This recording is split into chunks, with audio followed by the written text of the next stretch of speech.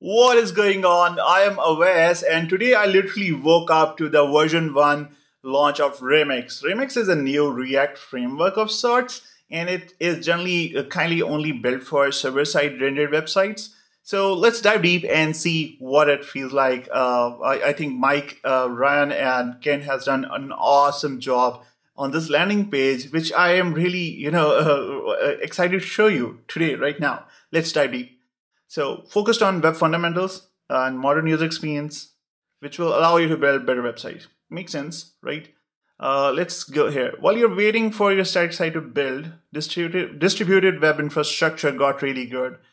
And they're asking us to break through the static. Let's see what is in there.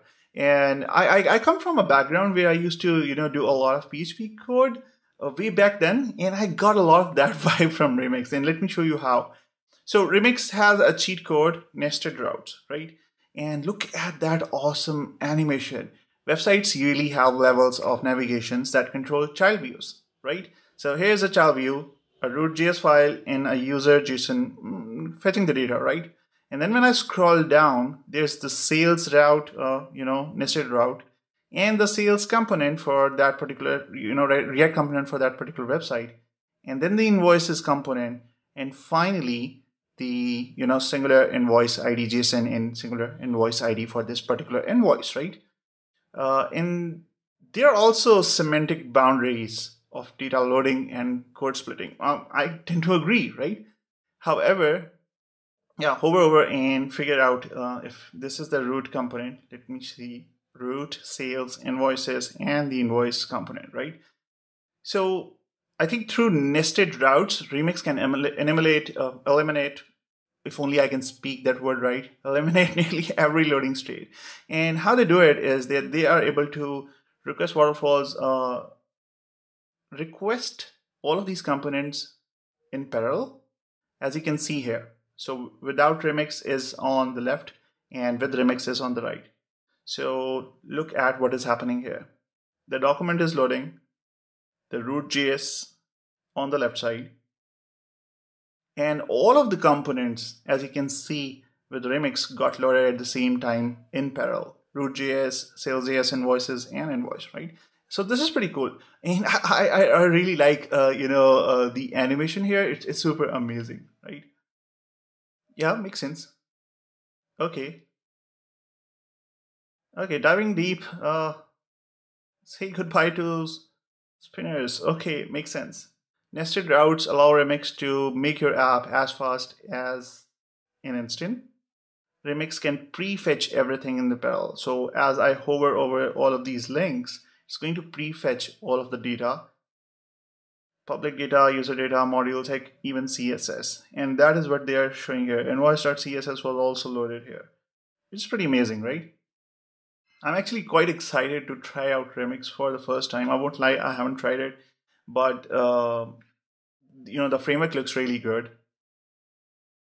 Data loading, you ever notice most of the code in your app is for changing data? Resilient, progressively enhanced data updates are built in. So this is one thing that I'm super excited about. Look, this is what I was talking about. Coming from PHP and handling your form data in React app has been super messy. But this is amazing. So see, look, this is a regular form component, the basic native web form component. It has a method of post and it is defined, the name is company, amount, and there's a submit button right there. So what Remix is able to do is they added actions on the server side that you can request data from. For example, you create this function and you await a request.form data, just like you would do in PHP. You remember those, square brackets and requesting the, params from whatever user submitted in the form data.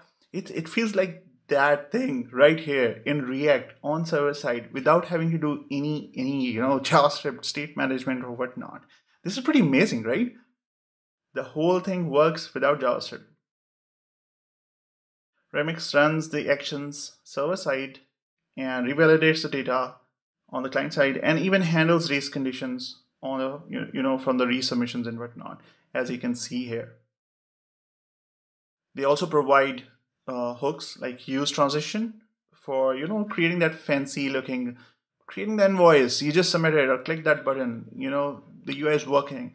And I think you can also create more optimistic UI where you can use that same state on the client side and before even the server has responded, and improve the UI and user experience for your users submitting that invoice in that particular form.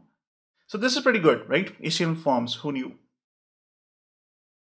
Holy man, this is amazing. So now if I have to check if I'm on Mac OS or Windows, right? This looks like Windows. Your website ran into problems, but with Remix, they don't need to be refreshed.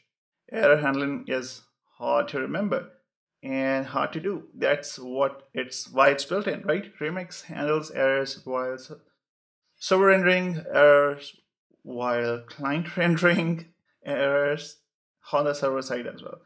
Okay, I don't have my phone handy right now to check what is behind that QR code, but the UI of this website is pretty freaking cool. And another thing they have is route-based error boundaries. For example, if this is your invoice route, right? Each route module gets to have an error boundary. So if like for example, if that particular invoices or invoice React component has an error, only that particular component gets to display, okay, this is the error state, something bad happened, right? And I think this is pretty cool. And if a route has no boundary, errors bubble up. Just put one at the top. Okay, makes sense. That's probably it. I think you should definitely try out Remix. Play with it. Like, it's open source now. It used to be a paid framework, and now it's completely open source. They have excellent documentation as far as I can see.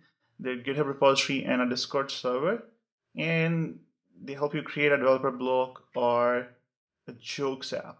So have fun while checking out Remix. And with that, I'll end this one. See you later. Bye. Use your code for good.